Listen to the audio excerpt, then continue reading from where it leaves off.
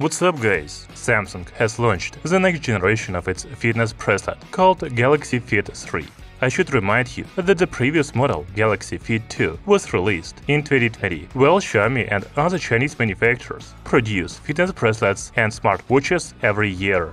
We have waited for the new Galaxy Smart Band more than 3 years. You know I haven't tested any fitness bracelet from Samsung yet, so I will not compare the new Galaxy Fit3 with the previous models. However, I have tried many bracelets from Xiaomi, Huawei and others. Right now, I have Xiaomi Smart Band 8. In this video, I will be comparing the Samsung Galaxy Fit3 with the smart bracelet from Xiaomi, because I think these are the main competitors. However, this is a full review of the Samsung Galaxy Fit3, not a comparison with the Xiaomi Smart Band 8.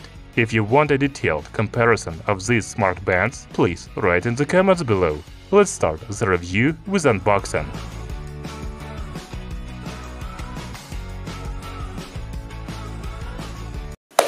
Here is the box of the Samsung Galaxy Fit3. I have a global version of the bracelet, so everything on the box is in English. You can see an image of the smart band in black color because I have a black version, but it is also available in silver and rose gold. The box contains the fitness bracelet and magnetic charging cable, user manual, warranty card. You know the Samsung Galaxy Fit3 is smaller than I expected. It looks bigger in official images than it does in real life. However, this is a good thing, because in my opinion, a fitness bracelet should be compact and convenient. The dimensions of the dial are 43 by 28 by 10 mm. The weight without a strap is only 19 grams, but it is 36 grams with a band. By the way, the strap is made of TPU. It is soft and pleasant to the skin. The clasp is very secure, and it is even difficult to remove when you wear the bracelet tightly. In addition, the strap has quick-release buttons, which reminded me of the Xiaomi Smart Band 8. Going back to the dial, the frame is made of aluminum. Just to remind you, Galaxy Fit2 had a plastic body. There is a physical button on the right side of the Galaxy Fit3. The hole next to the button is not a speaker or a microphone, it is actually a barometer. The back panel has a magnetic charging contacts and health tracking sensors. We will talk about health monitors a little later in this video. Since the Galaxy Fit3 is a fitness bracelet, it is 580 mAh and IP68 water resistance. You can use the bracelet in the shower or even in the swimming pool at a depth of up to 1.5 meters for 30 minutes. I think that's all about design. The main upgrades compared to the previous model are an aluminum body and a larger screen. Talking about the screen, now it has a diagonal of 1.6 inches. It is much bigger than the Galaxy Fit2. However, it is still a bit smaller than the Xiaomi Smart Band 8 with a 1.62-inch display. By the way, which display shape do you like better, Samsung or Xiaomi fitness bracelet? Write in the comments below. The Galaxy Fit3 has an AMOLED panel with always-on display support. But it is not a surprise, because the Galaxy Fit2 also had it. The new feature is a light sensor, thanks to which the Galaxy Fit3 supports adaptive brightness. This is a very useful and important feature, and I am glad it is here. By the way, I forgot to tell you the screen resolution. It is 256 by 402 pixels. Overall, I like the display of the Galaxy Fit3. It is good both indoors and outdoors. Compared to the screen of the previous model, Galaxy Fit2, it has a larger diagonal, higher resolution and a light sensor. It is a very decent upgrade. And now let's talk about the functions of the new Samsung fitness bracelet. First, I saw on the official website that the Galaxy Fit3 has an operating system called FreeRTOS. The developer of this system is Amazon Web Services. I am surprised Samsung hasn't made its own system for fitness bracelets. However, it doesn't really matter if the Galaxy Fit3 works well. The main watch face of the new Samsung fitness bracelet looks pretty simple to me, but you can change it by tapping and holding on the screen. There are 7 watch faces out of the box, but hundreds more are available in the companion app on smartphone. We will talk about this app later in this video. When swiping left and right on the display, you can see dots on the top that show the main watch face and a number of widgets. This is very convenient. First, you can read new notifications by swiping right. If you swipe left, there is a daily activity info, workout modes, sleep info, weather, calendar, music player, heart rate monitor, and cycle tracking. You can also add other widgets such as alarm, timer, world clock, blood oxygen, food, health summary, steps, stress, together, water, monthly calendar, and a weather forecast. The Galaxy Fit3 also has quick settings menu with following functions: sleep mode, power off, do not disturb mode, always on display, settings menu, mute, and vibrate modes, flashlight, find phone, theater mode, flight mode, water lock mode, and screen brightness. By the way, when you activate any of the modes, their icons appear on the main watch face. This is another convenient feature of the Galaxy Fit3 operating system. Finally, you can swipe up to see the other functions of the new Samsung Fitness bracelet, such as health,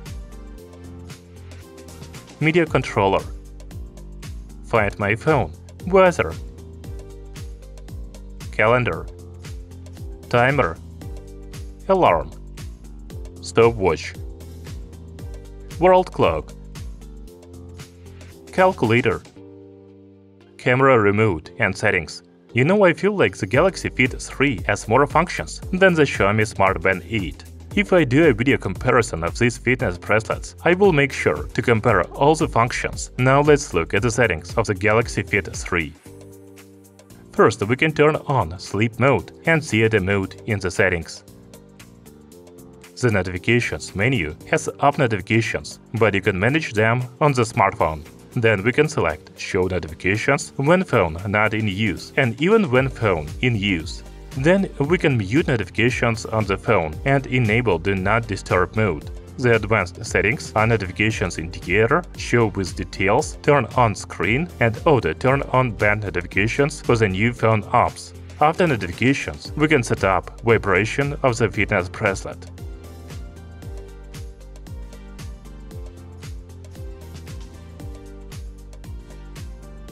The display settings include brightness, adaptive brightness, always on display, raise wrist to wake, touch screen to wake, show media controls, screen timeout, show last up, and show charging info.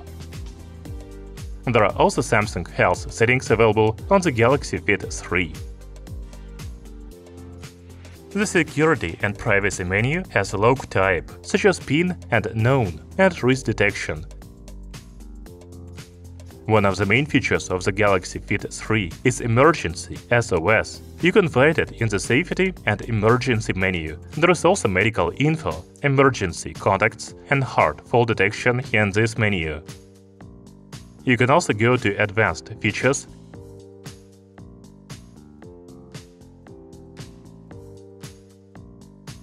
General, Tips and Tutorials, and about the band on the Galaxy Fit3. You know, this is the first fitness bracelet from Samsung that I am testing, so I was surprised to see an operating system called FreeRTOS. However, now I see that it has many useful functions and settings. Overall, the Samsung Galaxy Fit3 is fast and smooth. Now let's talk about the mobile app. When connecting the fitness bracelet, I had a few problems. You know, I am an iPhone user, so first I tried to connect the Samsung Galaxy Fit3 to my iPhone. However, the initial screen says that the Samsung Health app is only available in Samsung App Store and Google Play Store. Then I tried connecting the fitness bracelet to the Android smartphone from Infinix. The fitness tracker was detected, but the connection failed. Fortunately, my friend has a Samsung smartphone. As soon as I brought the bracelet to the Samsung phone, it prompted me to connect it. So it is better to have a smartphone from Samsung if you want to use the Galaxy Fit3. You can also try to connect the bracelet to another Android phone, but I failed. the Samsung Galaxy Fit3 actually uses the Samsung Wearable App to connect and set up the bracelet, but the Samsung Health app for health tracking and sports functions. In the Samsung Wearable App, you can select your favorite watch faces, as well as upload the new ones.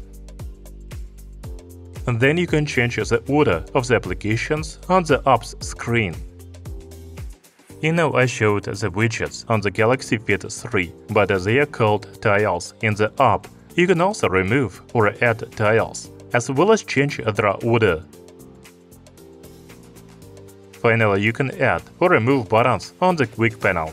The band settings are the same as on the fitness bracelet, such as modes, notifications, vibration, display, etc. If you want to track your health, you need to open the Samsung Health app. There are steps, workout modes, sleep information, sleep coaching, food, body composition, heart rate, stress level, cycle tracking, water reminder, and blood oxygen on the home screen.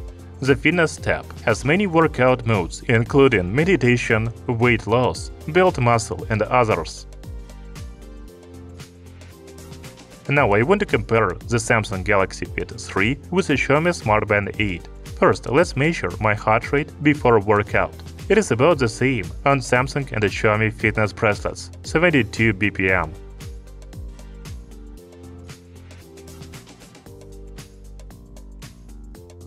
After squats, my heart rate goes up to 103 BPM. The blood oxygen level on the Samsung fitness bracelet is 96%, and it is 97% on the Xiaomi Smart Band 8.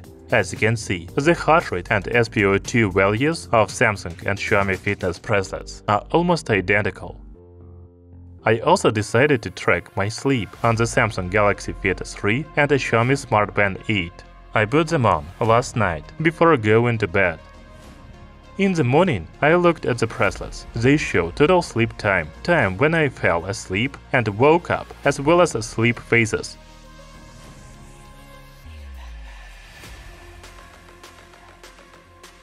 To see more information about sleep, we need to open Samsung Health and the Mi Fitness apps on the smartphone. In the Mi Fitness app, we can see the sleep score of 69, as well as the diagram and stages of sleep.